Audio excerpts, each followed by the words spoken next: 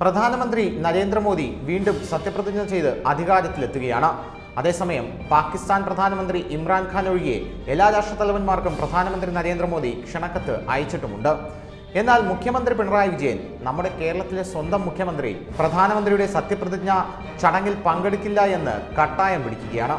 കാരണം മറ്റൊന്നുമല്ല, മുഖ്യമന്ത്രിയുടെ കടുത്ത RSS വിരോധം തന്നെയെന്ന് നമുക്കെല്ലാം മനസ്സിലാകും. എന്തായാലും കേരളത്തിലെ സംഘപ്രവർത്തകരെല്ലാം കടുത്ത ആഹ്ലാദത്തിലാണ്.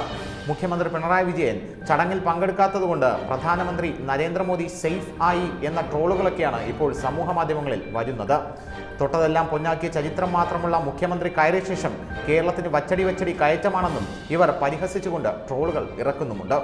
അതേസമയം ഇത് ഉചിതമായ നടപടിയാണോ എന്ന് മുഖ്യമന്ത്രി പിണറായി വിജയൻ സ്വയം ആത്മപരിശോധന നടത്തണം. അദ്ദേഹം 130 കോടി ജനങ്ങളുടെ പ്രധാനമന്ത്രിയാണ്. താങ്കൾ 3.5 കോടി ജനങ്ങൾ തിരഞ്ഞെടുത്ത മുഖ്യമന്ത്രിയും.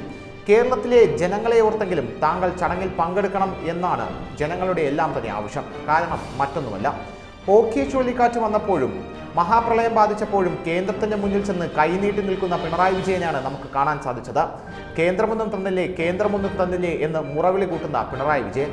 അതേസമയം അടിയന്തര സഹായമായി കേന്ദ്രം ആദ്യം 100 കോടി രൂപയും പിന്നീട് 600 കോടി രൂപയും അതിനുശേഷം രാജ്നാഥ് സിംഗ് ചേർന്ന മന്ത്രിസഭയിൽ 3048 കോടി രൂപയും കേന്ദ്രം നൽകിയിരുന്നു. അതേസമയം കേരളത്തിൽ തകർന്ന റോഡുകളെല്ലാം തന്നെ കേന്ദ്രം നേരിട്ട് നന്നാക്കി കൊടുക്കാമെന്നും തകർന്ന വീടുകളെല്ലാം തന്നെ പ്രധാനമന്ത്രി നരേന്ദ്രമോദിയുടെ ആവാസ് യോജന പ്രകാരം നന്നാക്കി കൊടുക്കാമെന്ന ഉറപ്പും നൽകി.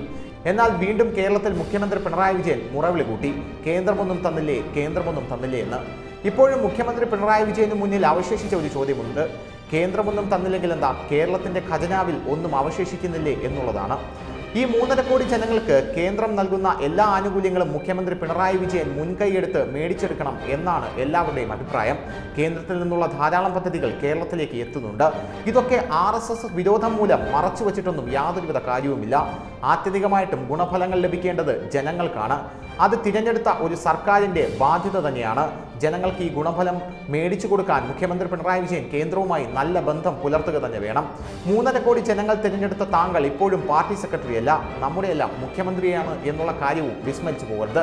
കേന്ദ്രത്തിലുള്ള ആയുഷ്മാൻ ഭാരത് പദ്ധതി പോലും പ്രാരംഭഘട്ടത്തിൽ ഇവിടെ മറച്ചുവെച്ച സർക്കാരാണ് എന്നുള്ളത് ഈ അവസരത്തിൽ ബോധിപ്പിച്ചുകൊള്ളട്ടെ. 18 ലക്ഷം കേരളീയർക്ക് പ്രധാനമന്ത്രി നരേന്ദ്രമോദി അതുകൊണ്ട് തന്നെ നേരിട്ട് കത്തയച്ചു. നിങ്ങളെല്ലാം ആയുഷ്മാൻ പദ്ധതിക്ക് അർഹരാണെന്നാണ് പ്രധാനമന്ത്രി കത്തിലൂടെ പറഞ്ഞത്. ഇതോടുകൂടി മുഖ്യമന്ത്രി പിണറായി വിജയൻ കൂടുതൽ പരുങ്ങല്ലായ നിലയാണ് കാണാനിടയായത്. അതേസമയം കേന്ദ്ര സർക്കാരുമായി നല്ല സൗഹൃദം സ്ഥാപിക്കുക എന്നുള്ളത് ഒരു പാർട്ടി സെക്രട്ടറി ആയിട്ടല്ല, മറിച്ച് നമ്മളെല്ലാം തിരഞ്ഞെടുത്ത ഒരു മുഖ്യമന്ത്രിയായി പിണറായി വിജയൻ ചെയ്യേണ്ടത് അത്യന്താപേക്ഷിതമാണ്. ഇത് പിണറായിയുടെ കടമയാണ് എന്നും ഓർമ്മിപ്പിച്ചുകൊള്ളട്ടെ. തൻ്റെ കർത്തവ്യം മറന്ന് മുഖ്യമന്ത്രി ഒരിക്കലും പെരുമാറരുത്. കേന്ദ്രത്തിൽ നിന്നുള്ള പല പദ്ധതികളും മുൻകൈയെടുത്ത് മുഖ്യമന്ത്രി കേരളീയർക്ക് വാങ്ങിച്ചു നൽകണം എന്നുള്ള അഭിപ്രായം എല്ലാ കോണിൽ നിന്നും ഇപ്പോഴും ഉയർന്നു വരുന്നുണ്ട്. അതുകൊണ്ട് കേന്ദ്രമന്ത്രിമാരുമായും പ്രധാനമന്ത്രിയുമായും നല്ല വ്യക്തിബന്ധം മുഖ്യമന്ത്രി പുലർത്തണം. താങ്കൾ ഇപ്പോഴും പാർട്ടി സെക്രട്ടറി ആയിരുന്നെങ്കിൽ RSS വിരോധം വച്ച് പുലർത്തുന്നതിൽ ആർക്കും ഒരു കുഴപ്പവുമില്ലായിരുന്നു. പക്ഷേ താങ്കൾ മുഖ്യമന്ത്രിയാണ്, നിഷ്പക്ഷനാണ്, അദ്ദേഹം പ്രധാനമന്ത്രിയും. നിങ്ങൾ രണ്ടുപേരും ചേർന്ന് പ്രവർത്തിച്ചാൽ മാത്രമേ കേരളത്തിനുള്ള എല്ലാ പദ്ധതികളും നടപ്പിലാക്കാനും കേരളത്തിൻ്റെ വികസനം കൂടുതൽ മുന്നോട്ട് കൊണ്ടുപോകാനും സാധിക്കുകയുള്ളൂ. മുഖ്യമന്ത്രി പിണറായി വിജയൻ ഇങ്ങനെ മുട്ടാത്തർക്കവാദമാണ് ഓരോ കാര്യത്തിനും സ്വീകരിക്കുന്നതെങ്കിൽ, ഈ നയങ്ങളാണ് ഓരോ വികസന കാര്യത്തിലും മുഖ്യമന്ത്രി പിണറായി വിജയൻ സ്വീകരിക്കുന്നതെങ്കിൽ കേരളം വീണ്ടും വികസനമില്ലാതെ പടുകുഴിയിൽ വീഴുമെന്ന കാര്യത്തിൽ യാതൊരുവിധ സംശയവുമില്ല. കേന്ദ്ര സർക്കാർ ഉത്തരേന്ത്യയിലും മറ്റും നടത്തിയ വികസന പ്രവർത്തനങ്ങളുടെ ഫലം തന്നെയാണ് പ്രധാനമന്ത്രി നരേന്ദ്രമോദിക്ക് ഇത്തവണ ലഭിച്ച 354 സീറ്റ് എന്നുള്ളതും മുഖ്യമന്ത്രി വിസ്മരിച്ചു പോകരുത്.